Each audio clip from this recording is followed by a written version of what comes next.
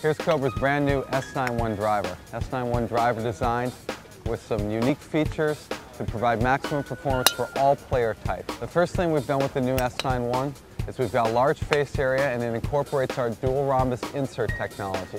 So the dual rhombus face insert technology maximizes performance on off-center hits, maximizes ball speed across the entire face area.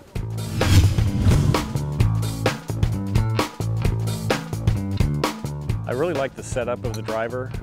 It lines up the ball a little bit easier than in my present club.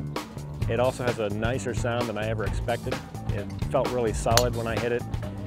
Felt like it was bouncing off the face of the club very easily. It sets up really nice. It really gives you a good picture of lining up the ball and where you want it to go. Compared to the driver I was currently hitting, felt like I had a little bit faster club speed, a little bit better distance off the tee. I'd say I was gaining at least 10 yards, distance-wise, 10 to 15 yards on the Cobra driver. I think the spin numbers were anywhere from down from about 41 to 3,300. The spin rate was about 500 RPMs higher with my driver, and then with their driver it was lower, which antiquated into the ball staying in the air longer, and I picked up 10 to 11 yards of ball flight, which worked out to be overall about 8 or 9 more yards total.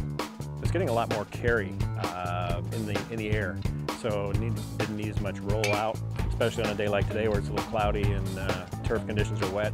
So I think it's going to go a lot farther on a day like today.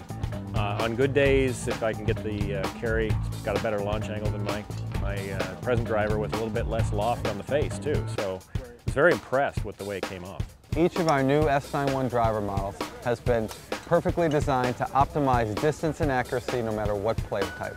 I would definitely recommend the Cobra product. I would definitely encourage people to come out and at least try the demo day to see if they enjoy it themselves. I'm definitely likely to at least give it a good hard look, since I'm currently in the market for a new driver, and would consider purchasing it. In the next 3 months, I plan on getting this new Cobra S9-1 driver. It really felt nice in my hands. It's time for an upgrade to something that's going to make me a better golfer.